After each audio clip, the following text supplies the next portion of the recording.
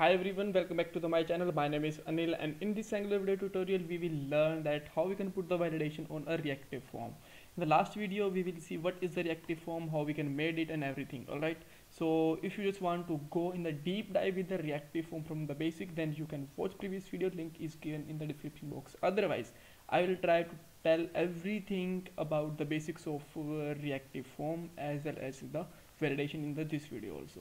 So now let's see the points of the video. So these are the points. First of all, we have to import the reactive form module in the app.module.ts file. Then we have to make HTML form, which is I already made actually, so that we can just save the time, which is a very basic HTML form with the two fields and a form and a submit button. All right, so I hope there is no confusion. If you just want to see that, you can even pause the video. All right, just want to read out this form. All right, so after that we will define the form group, and we will get the value from the form to the ts file, and at the last we will apply the validations. All right, so now let's start with the first point. So first of all, let's open the app.module.ts file, and here let's import something from @angular, and it will be the forms, and let's see, get here reactive form module. Right, and we can just paste it here, and now after pasting it here we can the work of for this one is this file has been done, so we can just close it simply.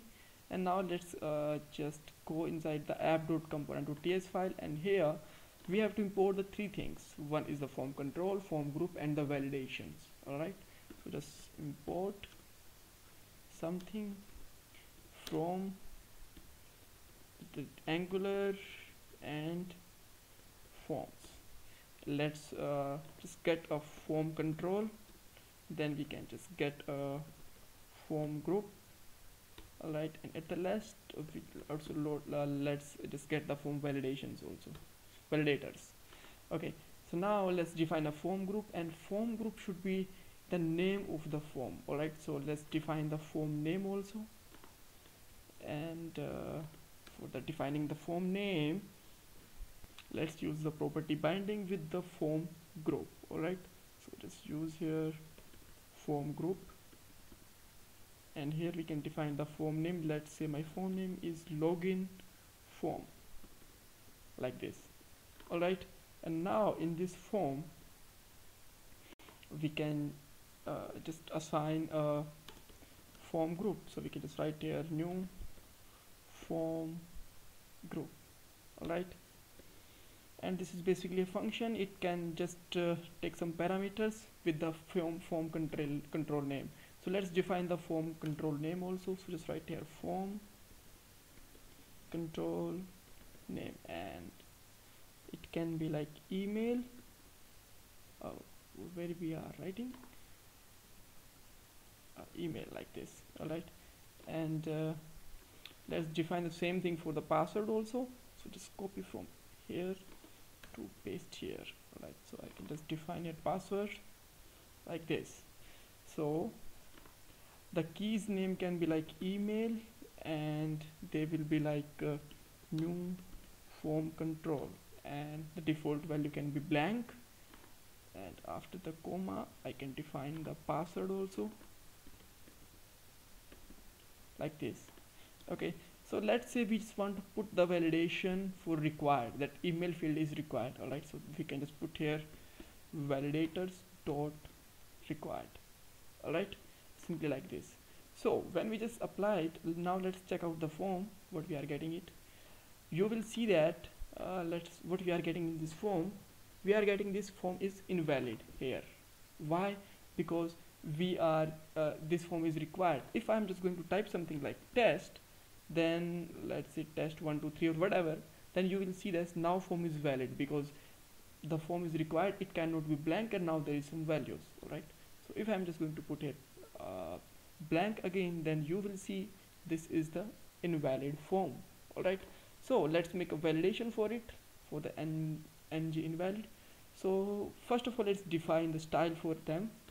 So just define the input dot ng invalid,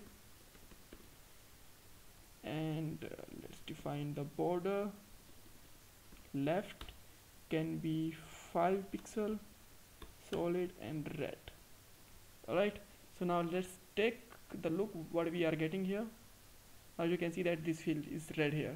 So the same thing we can also define here green field, valid color for the valid also. So let's define ng valid with the green color. Alright, so now as you know that on the password we did not provide any validation, that's why this is green by default and this is valid. So now let's see, I just want to tell that this field is invalid with the red color text here. So how can I do that? For that we just have to take tell that this field is invalid. For that let's make a function and get the email value in a property. Alright, so just choose here get email, and this can be a function and it will be gonna return this dot login form dot get email. Alright, and now it can tell that is it valid or not with the email property. So now let's come back to here and let's define a span. With the span you can just write here email is not valid, email is required for now, required, we can just put here like this, and here we can just put here star ng if email dot invalid. Alright, if this is invalid then we can just show it. So now let's see what we are getting here.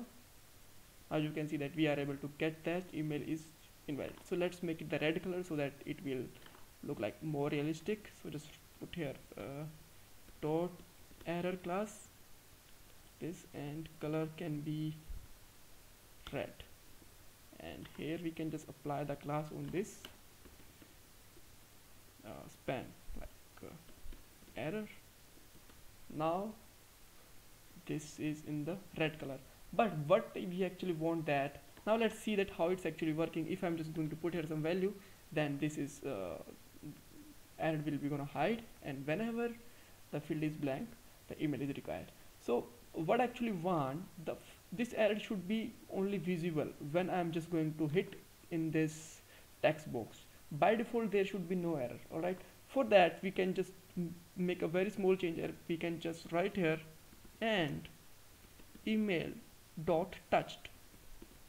Touched means if this email field is touched and this is invalid, then we have to just show this this error. Now you can see that this is showing here. If I'm just going to refresh it, there is no error. If I'm just going to enter in this field and just come out, then we are able to see this error. Alright, so if I'm just going to remove the text, again we have an invalid error. So thanks for watching this video. In the upcoming video we will see that how we can put the min, max and numeric, alphabetic kind of validation. So stay tuned with us, and let's catch up in the next video.